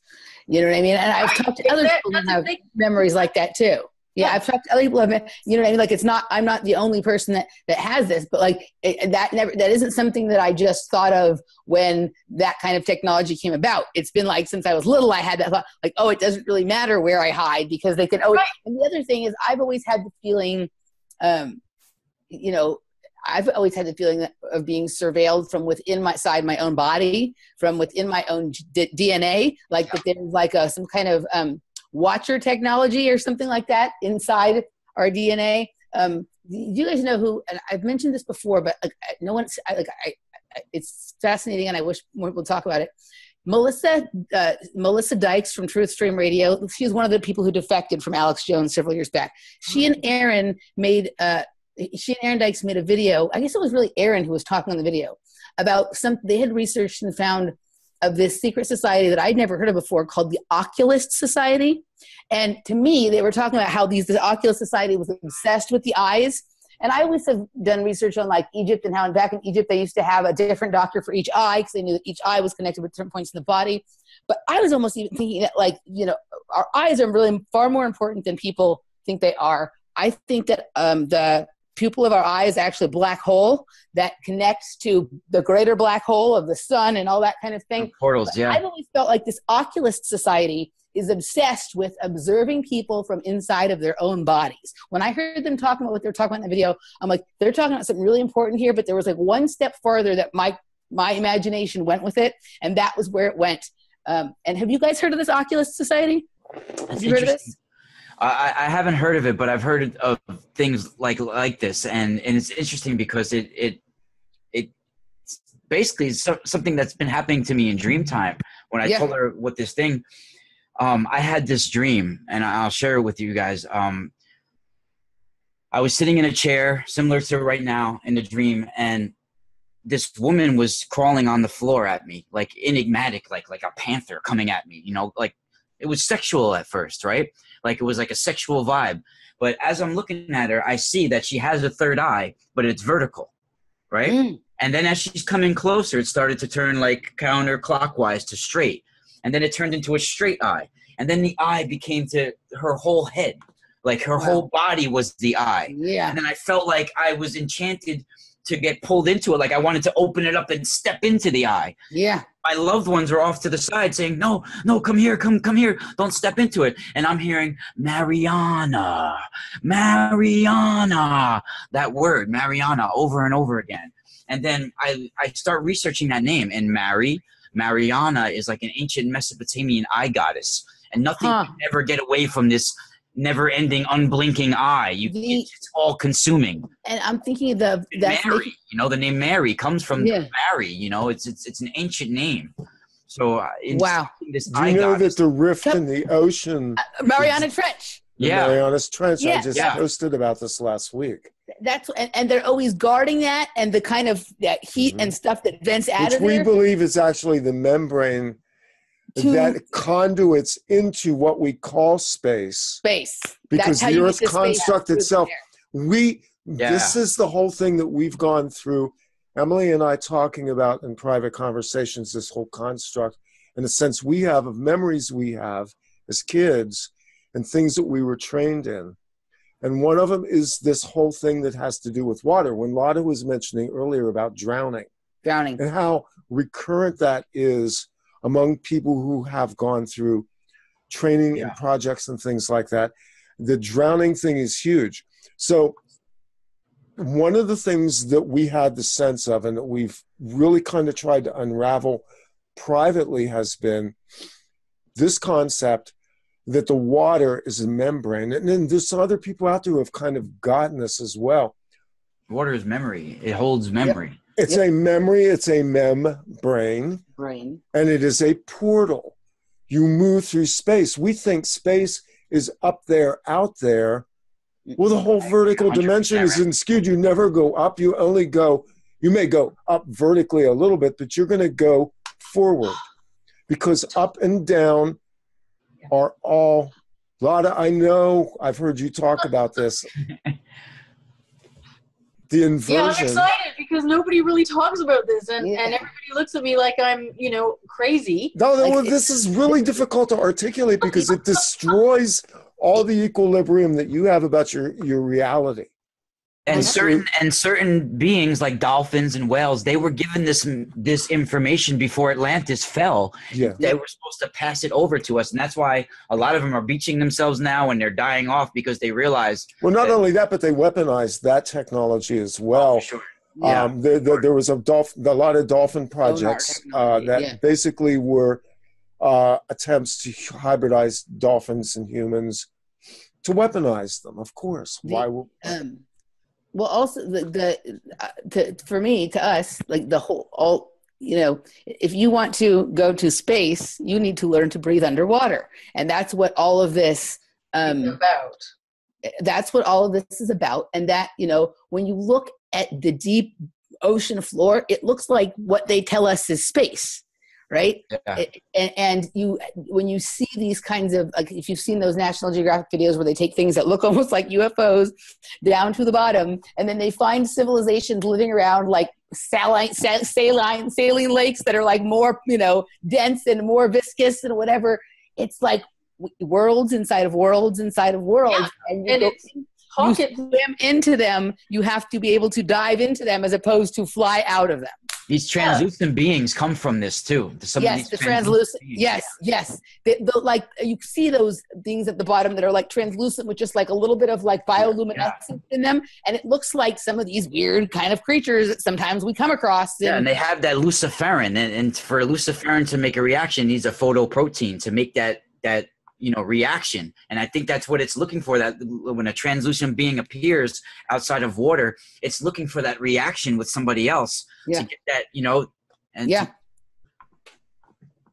So what if I said that, okay, out of my experiences, because, I have drowned more than once, and I should be completely terrified of water. I should be just, I completely freaked out. Yeah. The water is my favorite thing ever. Yeah. Okay. I can't get out of water.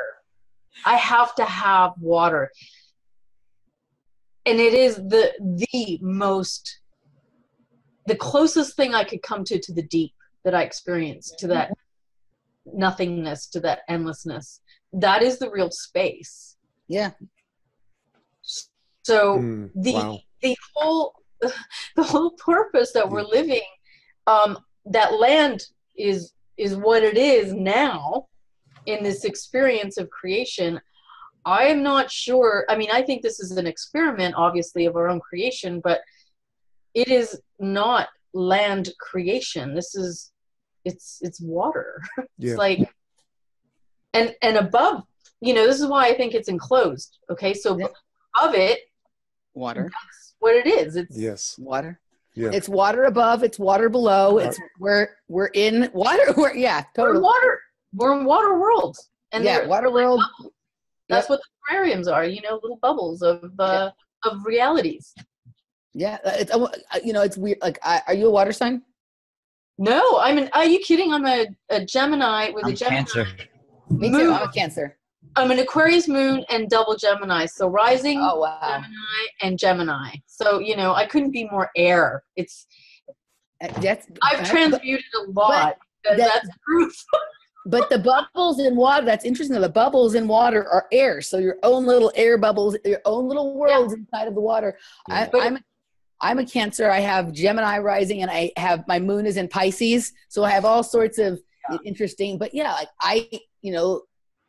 I've always felt like we come from water and we're going back to water. Yeah. And water, I mean, you know, people would just say to me, God, you like died several times in water. Like, and you can't stay out of it. I mean, I remember when I was living on the island and it was surrounded by ocean water, Vancouver Island's all cold water. I would, at least it wasn't Rikers Island. Well, you can't get out of it. Spoken like a true New Yorker. But you know, and I'm so happy. God, I'm so relieved, right? Because when all of this talk about space and space and space, so annoying. I was like, what is it that nobody seems to get this? And this is the most innate things in our being, because this is what we are actually made of. Yep. Yeah. So the few molecules that have like come together, it's just like the saline, it's like the salt, you know, creating the little formation of the body. Yeah. And we are frequency, energy, water. I always say, just be like water. We are water. Yeah. Bruce Lee was right. Yeah, I love Bruce Lee. I love Bruce Lee too. I mean, literally, he could be a great reason to take him out would be that saying, right? That he really, like, he's passing on that's his knowledge, and it's amazing how many people don't really know that he said that or don't really even get it. He's from Orion for sure. He is an Orion. Be what you are. The other thing is what you were just saying about saline and salt. I find it interesting how they're always trying to get people to reduce their salt intake, to reduce salt consumption. Or they, the salt that's available is like salt that's like fake salt, like bad salt. Yet people, like, we are salt and we are water. You need to be salty and you need to be water. Yeah. Not sugar. They try and convince you that you need, that you need sugar. So they remove the salt from everything, but they put the sugar in it. It's like they've replaced salt with sugar. It looks alike. Isn't it funny how it looks alike too? It's almost like a counterfeit, like the exact opposite. Exactly. I have this, and this is something that may come up in like a future show, but I'll just toss this past you guys since we're tossing our theories out. What do you guys think about the idea of sugar being programmable matter? I think that's amazingly probably very right on. I think that's why they're pouring it into us there, because they're trying to change our DNA with it, and it can, like, this program, it could self-replicate anything. It's crystalline substance. It's if you look at it under a microscope, it's cubes. So they always right. And if you notice, like I think even some of these sugars that they're presenting as more healthy sugars, the same thing. It's like the same. I was a sugar addict, and a lot of my deprogramming came along with stopping eating sugar. It became much easier for me. I'm trying now. And it's think about this. This is something we should have recognized a long time ago. They advertise the cartoons through children's sugar cereal. So they know that those kids are going to eat that while they're watching the cartoon. And it's almost like that sugar in the body can pick up the kind of, and they're putting out all kinds of frequencies in cartoons. Well, the glucose interacts with the brain itself. Right. But even if it's in your body and they're presenting certain sounds and frequencies and whatever, it almost like they meet, right? And what it took for me to put this thing together about sugar was when the stupid smoking machines started becoming popular, and you have everyone out like smoking French toast, basically. And I noticed that, I had some friends who, like, very early on got into that, and for some reason, as they got into that, we stopped being friends. I was like, that's just super weird. And, like, they just act weird, and like it was bizarre. And then I was researching something about, I don't know if I was researching something about that or something about Tesla, but I found a quote from Nikola Tesla from like the 20s or something, whatever, that said, in the future, men will smoke these little machines that will taste good and they will think they're cool and they will be under mind control. So I started to look at those smoking things. That stuff is a crystalline substance. You're right? talking It's sugar. vaping or the You e-cig. can feel the sweetness. They're smoking sugar, right? And those vaping machines. So much smoke comes out of those things. So too. much. So it goes everywhere. It goes, and they let you do it inside. It goes everywhere, right? And it even it fucks up your like consciousness. There's and like you're cereal oh, flavors and shit. Yes. It smells like gummy bears and French toast, right? And like you see this big tough dude, and he's like smoking French toast, right? It's like, but most of these machines are also charged on the computer, so shit, transferring information. So you have this thing. It could be downloading things. I mean, who the fuck knows what could be happening?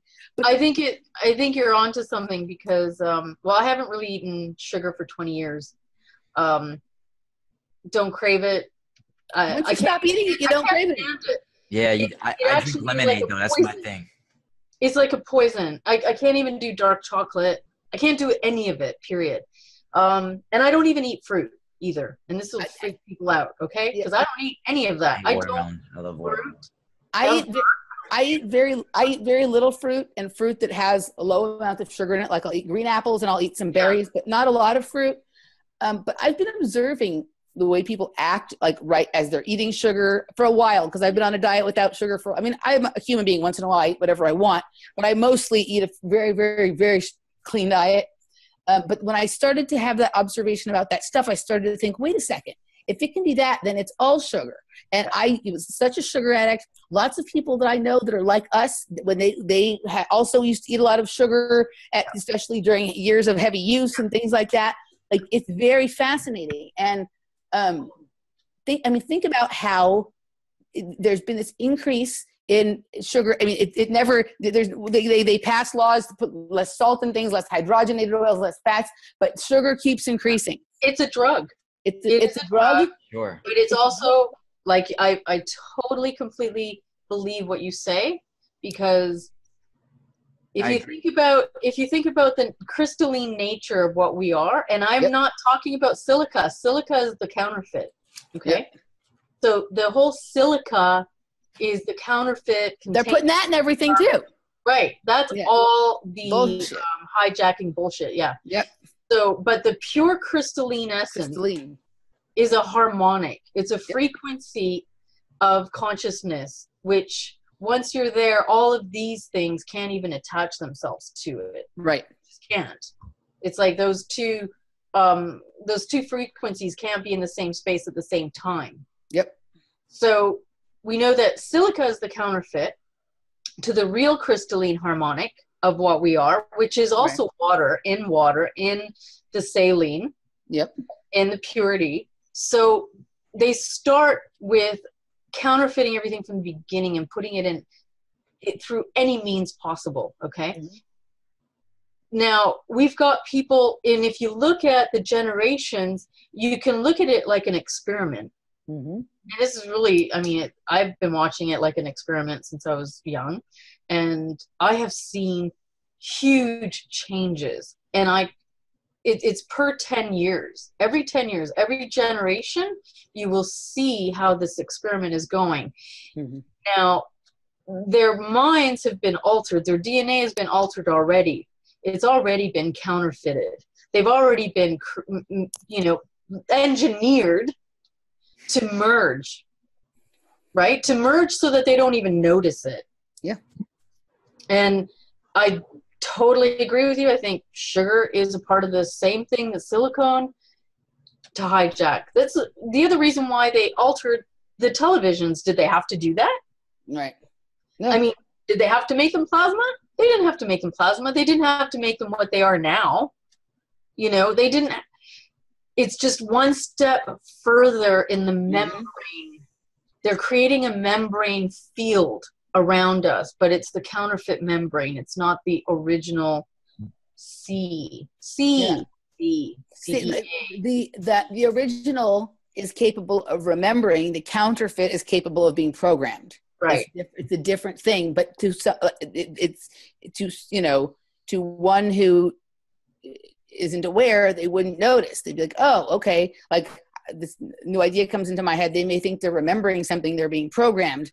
You know what I mean? And have you ever, and along with this engineering, this programming over generations of what they've been mastering, comes a lot more personality disorders because they're empty vessels, right? Yeah. No, I'm not saying personality disordered people are empty vessels. I'm saying they've created in this engineering of the population, they're creating pockets of it which have these traits also. Yeah. And worse than ever, like worse than ever. So the psychopathy gene, which is mostly, you know, I mean, if you are a psychopath, then they're going to hire you in government. They're going to hire you in educational systems. They're going to hire you, you know, where they want you to completely annihilate the reals so that you just keep them in containment. So we can really see the evolution of this engineering in terms of just generations. And now, you know, we're at Generation Z. Yeah.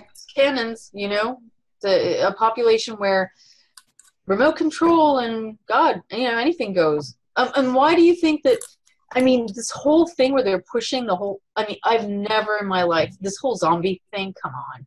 Yeah. Right. Right, like, it's not like it's that interesting.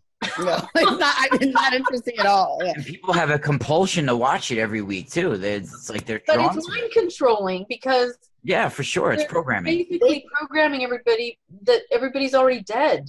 Well, they also are programming people to think that when the zombie apocalypse happens, that's what it will look like. So they don't recognize that we're already been living in it, and then everybody around you is a fucking zombie. Let the power go out just for a couple weeks. It will turn into The Walking Dead without zombies. If we have no power, no electricity, nobody has access to their money, food's gone. You know, nobody can get food for themselves. Most people would die in a couple weeks. You know, it would be like The Walking Dead without zombies. People would be fighting over gas and everything. So what about also, let's just say we know that they target our signatures upon entry. So upon entry, they target our signatures. They know exactly where we are, where we're coming in at the point of that exact. You got it. They're tracking us through incarnations. Yeah. For sure. Yeah. So then they grab us and then they put us in a whatever lineage they want. They insert us. They call that a successful drop. Yep. That's the terminology. So when they insert us into whatever they want to, whatever vessel they want to, whatever lineage they think is going to be the best oppressor for you, or the reverse, they'll put you in a lineage to make you the most complacent and happy as well. Soul transfers as well. So exactly. So they call that a successful drop. They retain your original name upon entry because you do come in with a signature that relates to a name frequency. They always have a remnant of that in your name, by the way. It's really because they do a counterfeit on your identity. So they retain something of the original name vibration. They just twist it around and invert it.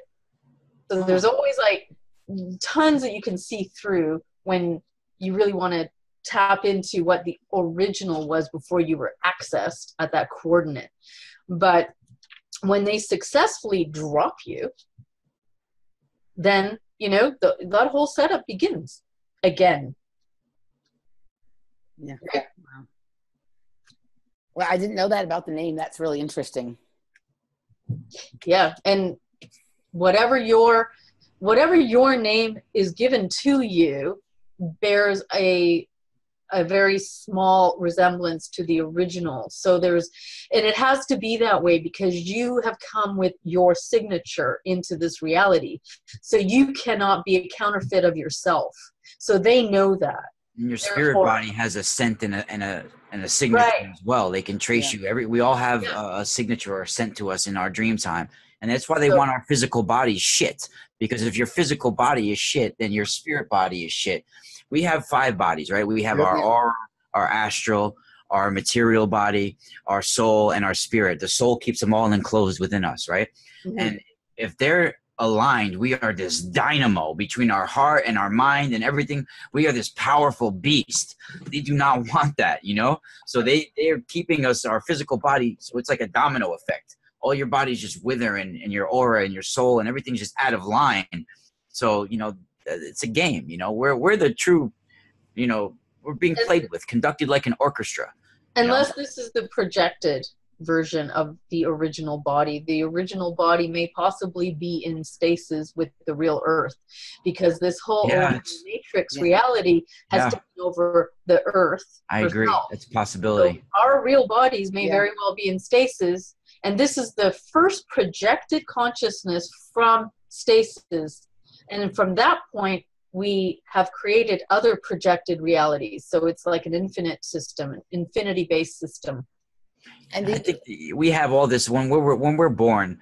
There's like a spiritual blueprint laid out for us, but they're on all timelines. So you can go out all these different spiritual paths infinitely, you know. And during this incarnation, you're going to get polarized towards one of them, and it's just a matter of which one you're getting polarized toward. And now they're all bleeding together.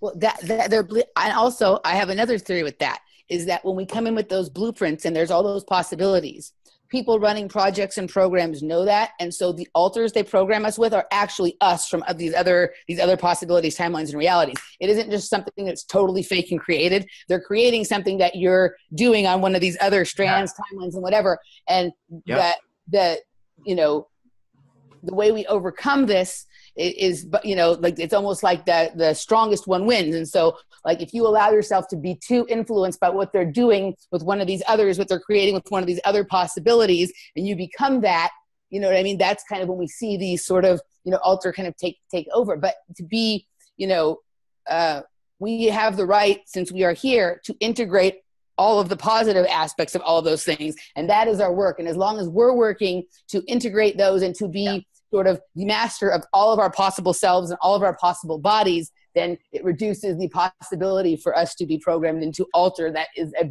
bad version of us. Well, and that's why they're using clones and replicants. Okay. Because through that, because they know that our own minds are very strong. So when we really start being conscious of our consciousness, they need to do something different. And with the clones and the replicants, they can actually impact our consciousness through the actions of the clone. So that it's an attempt to corrupt our own being and our own possibility and our own purity. Okay. So they want the bleed through to happen, because in this state of consciousness, sometimes consciousness itself can't tell the difference between the consciousness of corrupt clone to, you know, your own body consciousness. And this is what they try to do. And if you see the movie Dark City, it's a lot like that. If you remember, they would be removing with a syringe people's memories, and they would be placing them and injecting them into other people. Oh. Okay? Wow. It's very much like that. It's like they can do anything they want with any of that. And it's all in an attempt to try and stop our progress, to stop our unlimited eternal being. Yeah. You know, or I should say our infinite being, not eternal. Eternal is the, again, counterfeit, because they use the eternal to get you locked into the whole matrix and it's like immortality. Immortality's a trap. Right. So exactly. And it's different from infinite. Infinite being the all, you know, you're just everywhere all at once. And you are that spark of, you know, thought creation. But the counterfeit is the whole basis of, oh yeah, you're immortal, so I'm just going to trap you and keep you locked into over and over and over again under the guise that you're immortal, under the guise that, you know.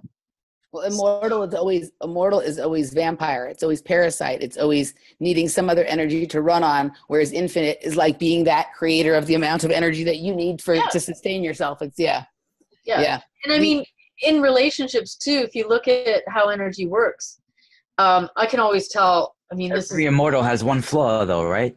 You know, there's always that you can either cut off the head or something. There's always an end to that immortal. Totally. Yeah. There can only be one. The Highlander. Yeah. Highlander. Yeah. I mean, when you think of how we are meant to generate our own energy, our own chi, our own source, and you think of how many people around us are always grasping for others' energy, you know, and their actions are based on the supply and demand of that energy. So, you know, if you don't give it to them, they end up acting out and demonizing you, or, you know, making you into... We've been fear imprinted too. We wear it like an armor, you know? So, you know, I always say, do you generate your own energy? Are you reliant on taking it from another source? Because I've had so many experiences where, I mean, people that are not cognizant of any of these things would say to me, I need your light. Okay? Spoken like a true vampire. So it's in us. It's all in us. Every membrane is in us. This is what we're coming back to. We're coming back to the point of origin in that, in the initial membrane. That's why it's a cell, one cell. Two cells are splitting, you know, the old earth and the new earth, the old membrane and the new membrane. I also think that our memories are stored in our bodies. People think that our memories are stored in our brain. And I think that's why they're so intent on taking us out of our bodies, because the mind will play tricks on you. The mind can be confused, and remember, with clone stuff, you know, like mind can play tricks on you. Mind can... It's the memory, yeah. Our bodies, the body, like, you know, there's all sorts of interesting like therapies that you know, like somatic experiencing and EMDR and stuff like that really prove. I used to think that like what was going on in my head was the most important thing, and I pay attention to all this nonsense. And I've gotten to the point now, and Randy and I've talked about this before, like when important memories or things that I need to pay attention to come up, I will have a physical reaction that is accompanying it. If I just have some idea coming to my head and it's just in my head, I don't pay any attention to it anymore. There has to be like we're like a big stew pot of memory. That's it is. I think. I mean, I even think that is so, like some of our purposes here is that we're like data recording devices. When a memory comes in, it may be a mental process from your perception, but it's visceral in the sense that what are your responses? Your eyes will dilate. You'll get goosebumps. You may start to feel the energy centering into the abdominal. Your whole body responds, yeah. Your whole body begins to respond to it. Because in the solar plexus, it gets anchored. Yeah, and those things all are manifesting as a result. I've called it cellular memory. I don't know if that's accurate or if it is body memory, but it appears as though it has a locus. I don't even think it has a locus. I think it's non-locational. I think our bodies it's like a receiver or like a receptor from our memory that is like, it's almost, so we were talking before about like the us that we originally were, the one that we're trying to get to that is the same. Yeah. And it's like, that's where all this information in memory is. And our body is like the perfect receptor or radar detector or whatever. And when it's true, the body has a physical reaction. When it's not true, when it's just an idea playing around in your head, it's looping, it's circular, you can't stop thinking about it, whatever. Like when it comes in the body, it's like, okay, that's confirmation, that's all you need. You integrate that, and that you understand that is your truth. It's these other things that are not anchored to anything that are, sometimes they're really interesting and fascinating, and sometimes they're really appealing and seductive, and we want to play with them. Yeah. It's one of the reasons too why breath is so important. I know I preach this eternally, but the importance of the chi and the breath, everything, man, really is the place where you can begin. That's the command and control center, where we pull this energy in. That energy actually is self-circulating. You know, there's something to it. I know I've gone back and forth with a number of people about breatharianism. I think there's something to that. I think you do reach a point where that's 0 point energy. Can I do that yet? No. But I can tell you that when I focus on breath and when I get real centered, there's an energetic component to that, but there's a centering that occurs that allows all of those I'm gesticulating, which is bad on radio. All of those emanations of energies to kind of settle in and get real focused. So again, when we're experiencing trauma, what is the first thing that happens? Generally, you're out of breath. You have your respiratory rate goes up, but you're not actually intaking air. It's all involuntary muscular. And your blood pressure soars. They've thrown your body into a panic alert. Whereas if the response is to redirect inward and to use the breath, you can actually start to gain control of that. It immobilizes you. Yeah, when you have panic and fear, a chemical spreads throughout your body, and it's like a downward spiral to hell. It really is, and it's horrible. It immobilizes your whole everything. Isn't breath related to creation? Yes. The mind made manifest through breath. Yeah. Prana. So that's the basis of our experience. I also think that soul is memory. Soul is engineered to relate to this holographic infinity system realities. And I think that there's two different kinds of memory. I think that soul is memory connected to everything from the inception of coming in here and being, recycled and karma and all that. And I think that there's spirit memory. Soul memory is connected to the body, the physical body, by the way, I think. And I think that spirit memory is the original source outside of all constructs, which will lead you into the sea, to see, will lead you into the deep, and it will give you completely different gnosis that is related to your true body of being, of all that you are. And I think when you merge that in with this, then this version, this soul memory version, will be overridden with what is true. And that's when we can step into the becoming of what we really are. Does that make sense? Yeah. That makes absolute sense. It's almost so. Yeah, I like that. Like the soul. I was talking about that the other day. The becoming. Yeah. Like we are becoming. We call ourselves human beings. We're a human becoming, and we're in this metamorphosis state. It's our quickening. Yeah. Yeah.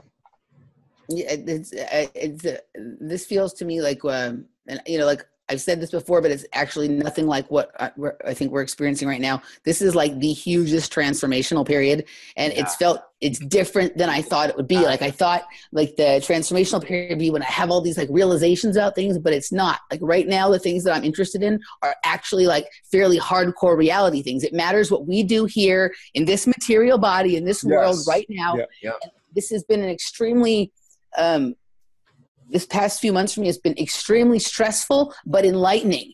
It has been different than all of the other sort of transformations I've had before. This one is about like, it matters what I do here now, not about all of these fancy ideas I have about how, whatever. It's all about what I do right here, right now that matters. Like everything counts.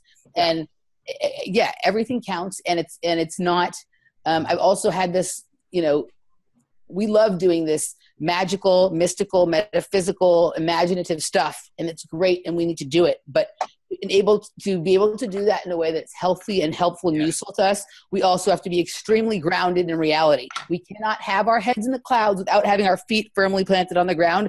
If not, it's a recipe for disaster. Well, and that's it. If grounded, you get attacked. You get attachments for sure. Well, but if we can't get it right in the 3D, we're not getting it right anywhere. Yep. On any level. Yeah. So this is what a lot of people, and you're absolutely right, a lot of people fail to see the importance of,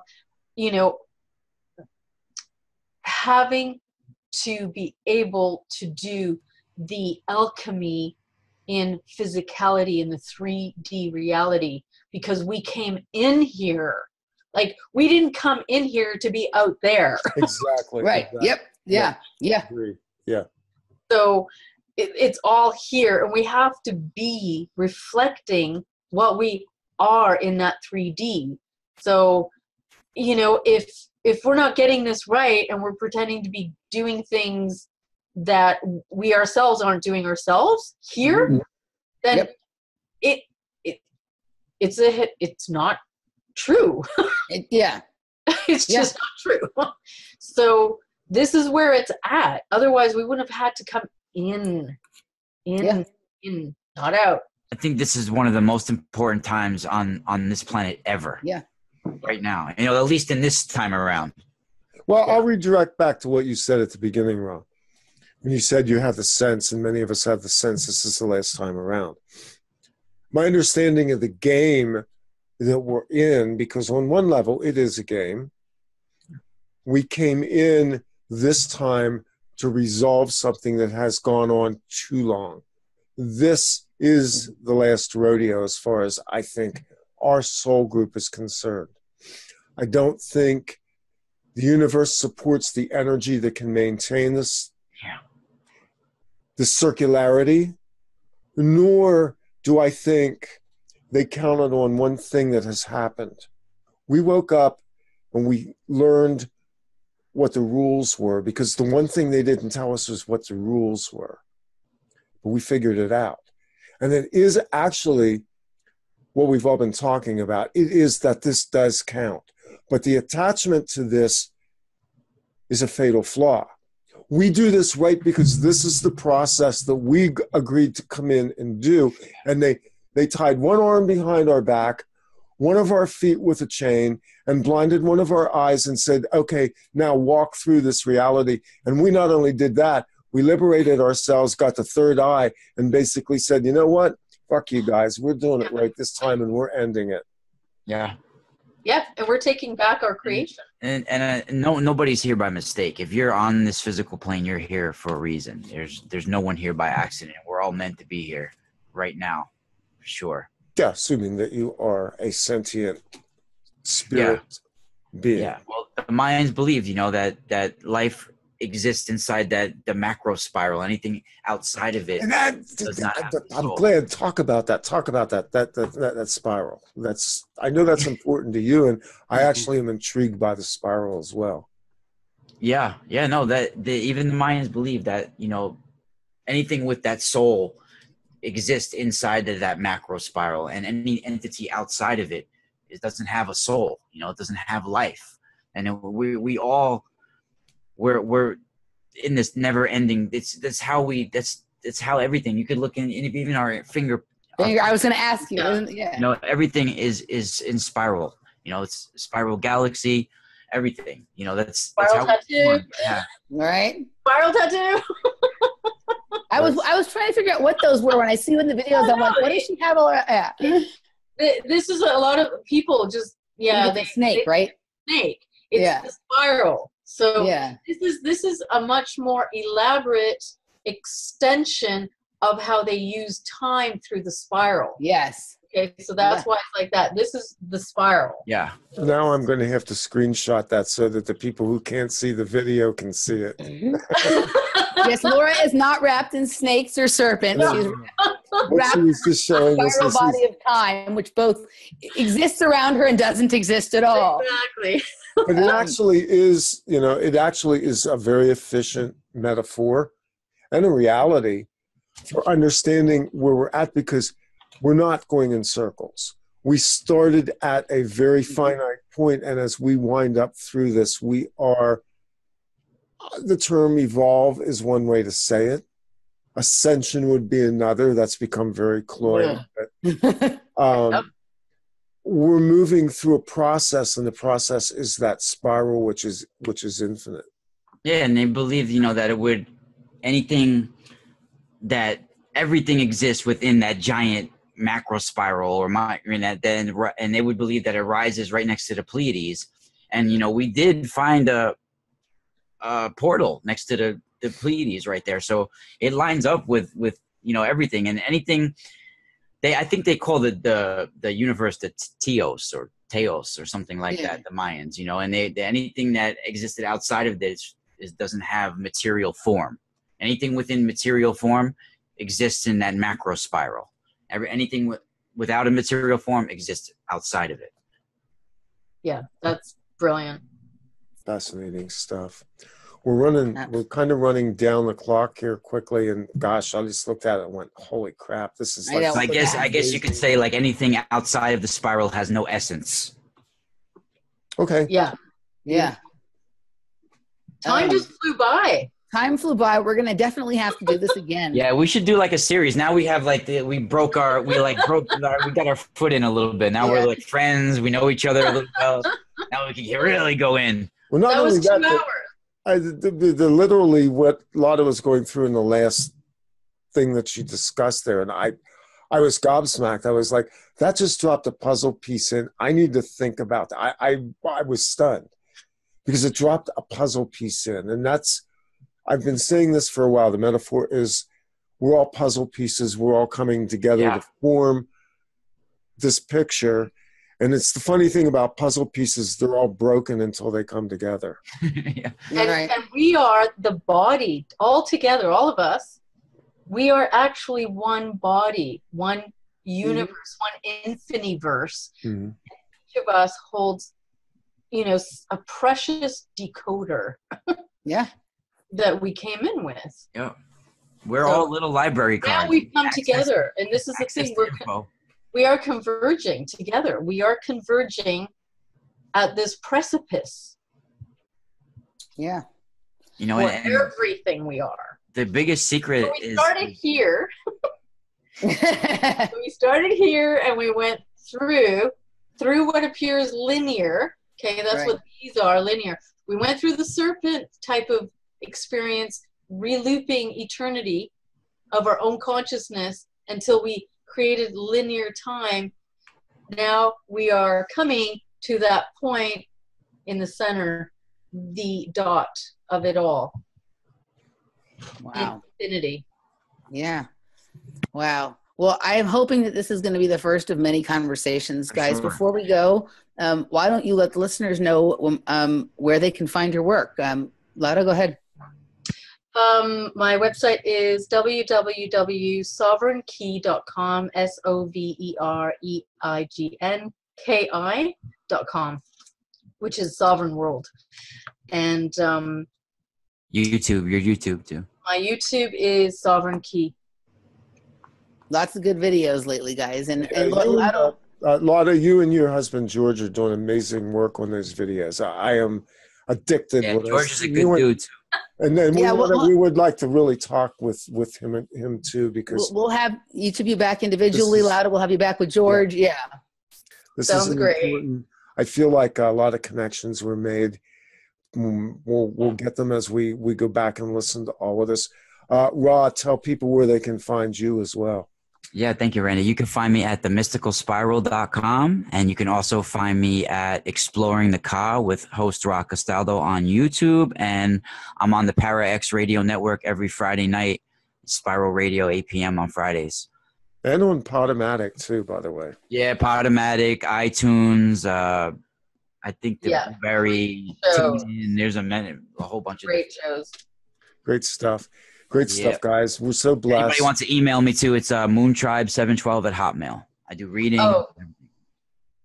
Lauda? Very good. Sovereign Keys, which is a bit different. It's SOVEREIGNKEES as in keys at gmail.com.